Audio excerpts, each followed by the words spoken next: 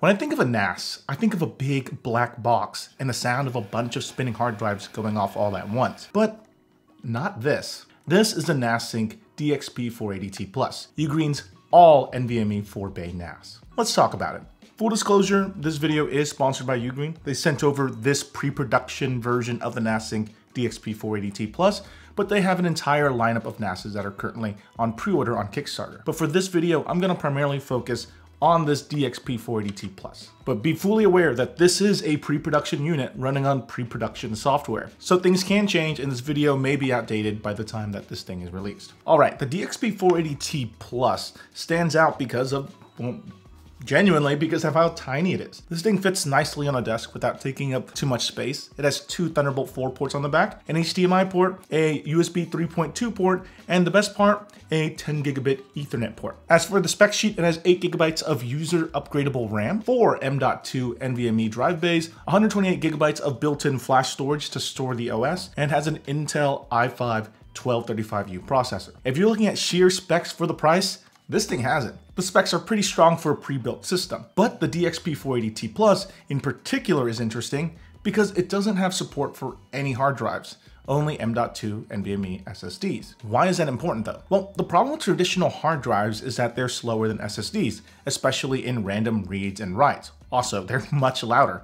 SSDs typically don't make any noise. And when combined together in RAID setups, their random reads and writes still aren't good because they have to physically search for the data on each disk. So oftentimes you'll see some hitches or initial snags if you're trying to access it real time. But with SSDs, you not only get faster speeds, but faster random speeds too. But then you might ask, why NVMe SSDs instead of SATA SSDs? Well, you're absolutely right. See, SATA SSDs, these little almost card-like things, they're great, but each individual SSD is limited to a maximum speed of 600 megabytes per second due to the SATA port. 10 gigabit Ethernet, the port that's available on this NAS, supports up to 1250 megabytes per second, a little over twice as fast. So with one drive, or even two for that matter, you can't saturate the entire connection. But at that point, you might just think, well, I'm gonna slap multiple drives in a NAS anyway, so just slap two SATA SSDs together in RAID 0 and you'll get pretty close to saturation. That is true, but that also means you have to always have at least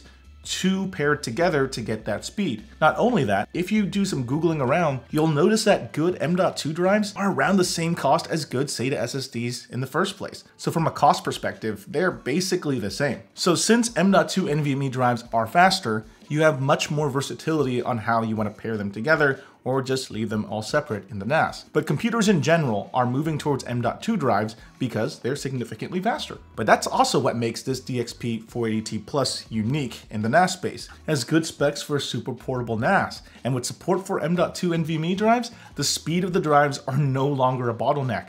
Capacity is. The DXP480T Plus supports only up to 4 terabyte SSDs, so you won't be getting 100 terabytes of data in here. Instead, you can get a total of 16 terabytes in RAID 0 or 12 terabytes in RAID 1 if you have 4 terabyte drives. Okay, usually NASs are used for many different things, but on the consumer end, it's mainly for file backups, redundancy, storage, and network access to smaller files, and that's still true especially for UGREEN's other NASs. But for this DXP480T, it's a good machine to use as a fast access networking drive to work off of because the bottleneck is the 10 gigabit connection, not the drives. I've been editing my 4K YouTube videos off of the DXP480T Plus, and it feels like editing natively on my computer. I will point out though, that even with the chip inside of here, write speeds cap out at around 350 megabytes per second, while read speeds are basically capped out. That's still pretty fast though, and that's typically what I see on some of my other NASs. As for a real world example,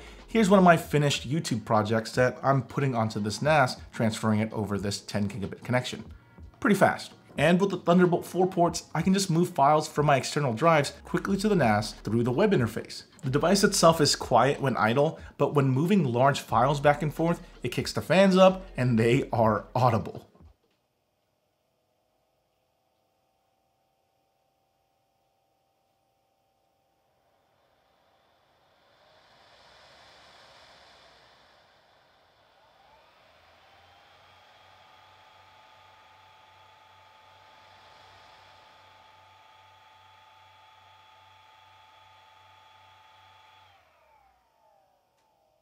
This level of noise is expected and in line with other NASs, but I'm looking forward to seeing future optimizations to it. UGREEN also provides an app that you can download to access its contents. It lets you view your files, provides you the ability to upload documents, photos, and videos. The app also contains all the status information about your NAS, so you don't have to switch around to a bunch of different apps. They have this smart recognition function that allows you to search your photos with keywords instead of scrolling through endless photos, trying to find what you're looking for. I will point out though that the App Store on the UGREEN NAS currently doesn't have any third-party offerings. But again, this is a pre-production unit, they're not live yet, and more apps are most likely to make their way over there soon. For example, they told me Docker and VM support are coming in late April. Docker would be a great addition that enables you to run programs in containers like Plex or Home Assistant. The OS is currently pretty bare bones with not many features built directly into the box, but they have been making constant software updates during the time that I've had it to get it up and ready for prime time. So now let's talk about how I've been personally using this DXP480T Plus. Because I make YouTube videos,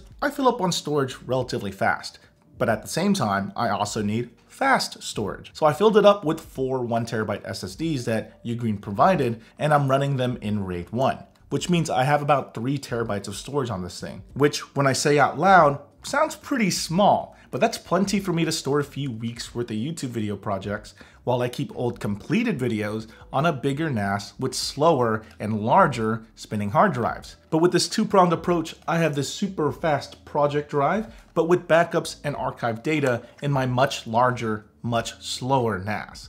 It's like having a small and fast sports car for the weekends and a big and slow minivan when I really need to carry a lot of stuff. Overall, I think it serves the purpose of the fast storage device that I can access from any computer on my network pretty well. So that's the UGREEN DXP480T Plus, UGREEN's upcoming all-flash M.2 NVMe NAS. It's a portable, compact NAS that easily fits onto your desk surface. The hardware for the price is relatively competitive for a pre-built NAS, especially one specifically outfitted with just NVMe bays. The software is still cooking, but opinions on that can definitely change between now and actual release. But more competition is only a good thing in this space. So if you're interested in UGREEN's NAS offerings, you can check them out or pre-order them on their Kickstarter page linked in the video description below.